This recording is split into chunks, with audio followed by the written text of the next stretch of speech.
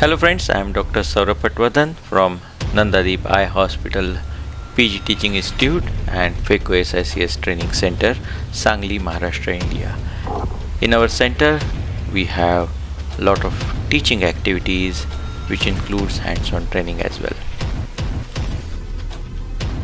In this video, I'll be sharing my cases with a small pupil and where toric IOL has to be implanted and troubles I had and methods I used for these cases. And I use coaxial irrigation aspiration for all my cases, so surgeons using bimanual may have more options than these.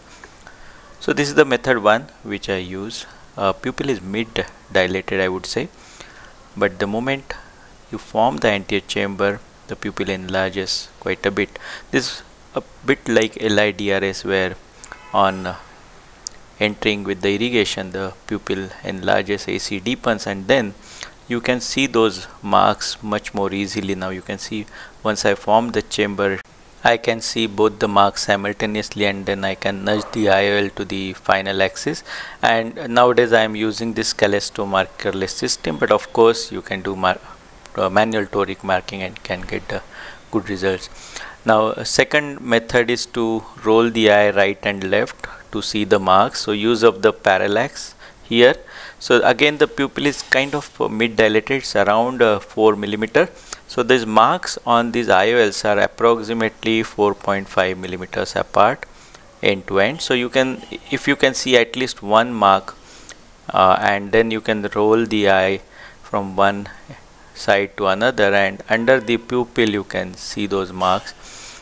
So use of the parallax, by rolling the eye from side to side you can get a general idea where the marks are. You can see I am rolling the eye to the left side to see those marks, and then align it with the axis marking.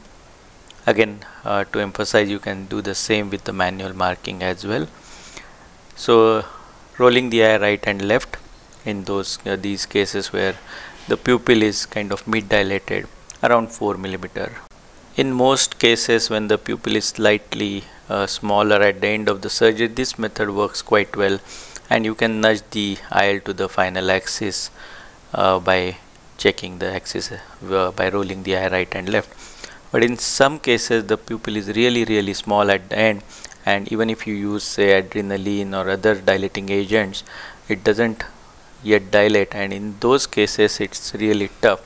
And in this case what I do is I retract the iris on one side, check the marks where it is exactly, and then check on the other side by retracting the iris on other side. I find this method really tedious, takes long time, and also the visco removal is not adequate in such cases, and I find with this technique the chances of rotation of the IOL are high. So I don't recommend this technique now. Now another method that I used to use before was making additional marks on the IOL. So here I have used the pupil expander ring, but before I implant the IOL, what I am doing, I gently touch the IOL in the line of those existing marks at around 3.5 to 4 millimeter distance apart. These are literally just tiny, very tiny scratch on the surface of the IOL, and it is visible even after you remove the pupil expansion ring. And you want to remove the pupil expansion ring so that you can remove all the OVD from the anterior chamber, behind, from the bag as well. Without the OVD in the anterior chamber, removal of these pupil expanders or iris hooks sometimes is difficult, and you may land up with more trauma to the eye.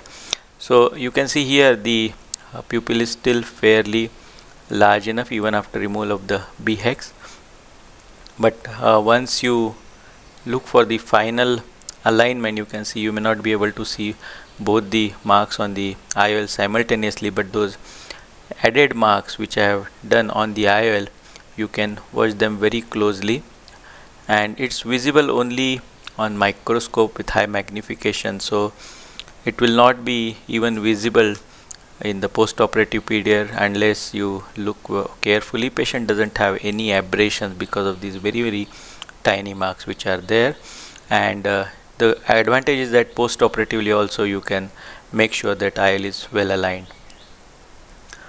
Now this is the fifth method which I use.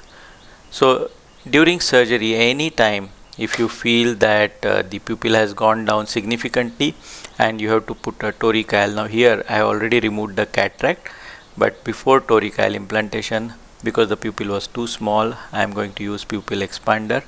You can use iris hooks or any pupil expansion device. So there is no such rule that you have to use it only at the start of the surgery. You can put it any time in between the surgery to make sure that the final result is not compromised.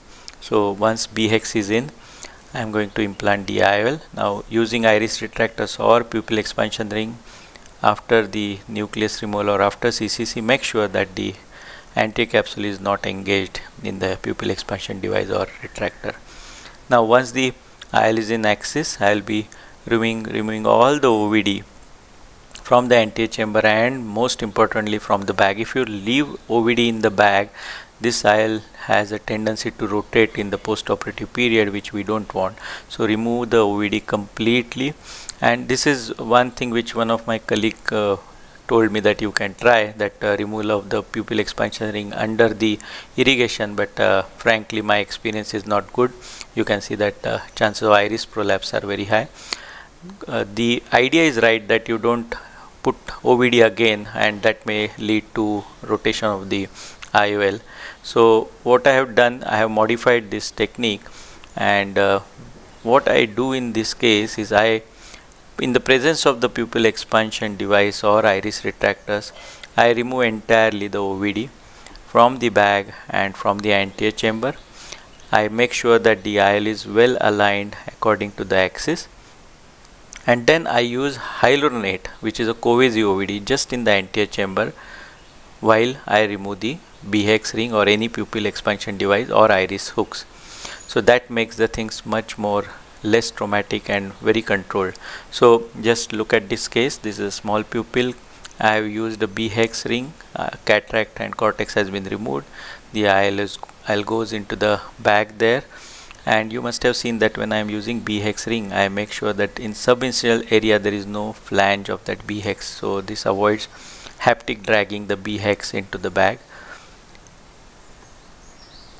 And now I am going to remove this OVD completely. Before that I am just nudging the IOL closer to the axis of alignment where I want to put it. Again I am using a Callisto markerless system, but manual marking with Mendez ring, final axis marking is completely fine, very accurate.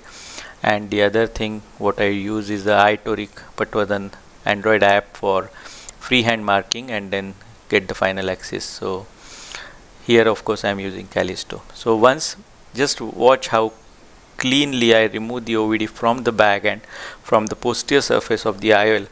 This ensures that this hydrophobic IOL sticks well to the posterior capsule. And now what I have used is a 1 or 1.4% hyaluronate only in the anterior chamber, and now I am going to remove this BHEX ring from the chamber. Very controlled, no chances of trauma to the iris or to the endothelium, and removal of this Covesi OVD is really quick, so this avoids any further rotation of the IOL. This has really worked for me and got very good results with this technique. So you can try it. It will definitely improve your toric IOL results. Of course you can do many other things like hydroimplantation, but with small pupil it's always tricky. Do try and do write comments how you do things differently and how it is better. Thank you so much.